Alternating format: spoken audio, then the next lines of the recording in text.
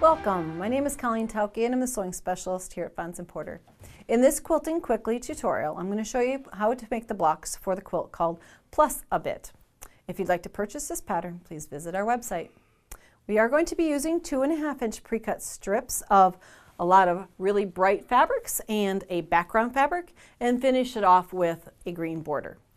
In order to make these pieces, or cut the pieces for this block, we're going to take each of the strips, and from each of the strips we're going to be cutting 6 2.5-inch squares and 3 2.5 by 6.5-inch rectangles. That way we'll use up all of the strip pretty much and have all the pieces that we need. So down through your pre-cuts, it'll tell you how many of those you'll need and set those aside so you can create your blocks. Then from the background fabric, you're going to be cutting 2.5-inch squares and 1.5-inch squares. Let's get started with our construction. We're going to be using simply one of the rectangles and 2 of the squares. Right away you can see it makes a plus sign. But we need to make those tips off of the plus symbol look like points. So this is how we're going to go about doing that. I'm going to lay these out just so that they'll be in place for our next step, because that will actually finish out the entire block. We're going to be using those little 1.5-inch squares, and on the 2.5-inch prints we are going to be doing a diagonal seam method. It doesn't have to be laying on top of there, I guess, when we're marking it. We're just going to be marking these corner to corner. We'll mark a couple of them, and we're going to be using that as our stitching line as we join those onto our square. So this will be one side, and then once we've got that one opened up, we'll join the second side.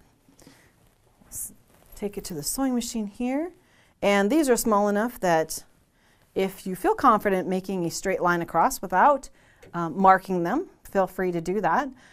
I seem to always make kind of a sag line in the middle of my blocks if I tried to stitch without marking them, so it doesn't take very long to mark them each right down through the middle.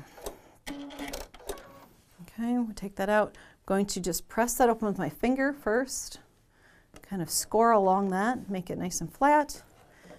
You'll want to take this to the iron when we're finished, but at this point I'm just going to come in and take away that underneath triangle, and then add the second piece in the same manner. You don't want to go to the opposite corner, but to an adjacent side of the block so that it makes a point on one side of shaped kind of like a house or home plate. Okay, get across that side. Cut. And I'm going to open that again, all the way open to the stitching line, and trim away the underneath portion. And our tails, clean it up a little bit. Now we can take that over to the iron, and you'll want to make sure your pieces are nice and flat, crisp, ready to go. So now we've got this portion. We repeat that process on the other 2.5-inch square, and then on the center, I'll just replace these out with the ones I've done. Now the center here, we're going to have to do all 4 corners with the same method, that diagonal seam, to create this. Now you're going to want to join these into a row and these into a row, and then join your rows to create your block. Like that.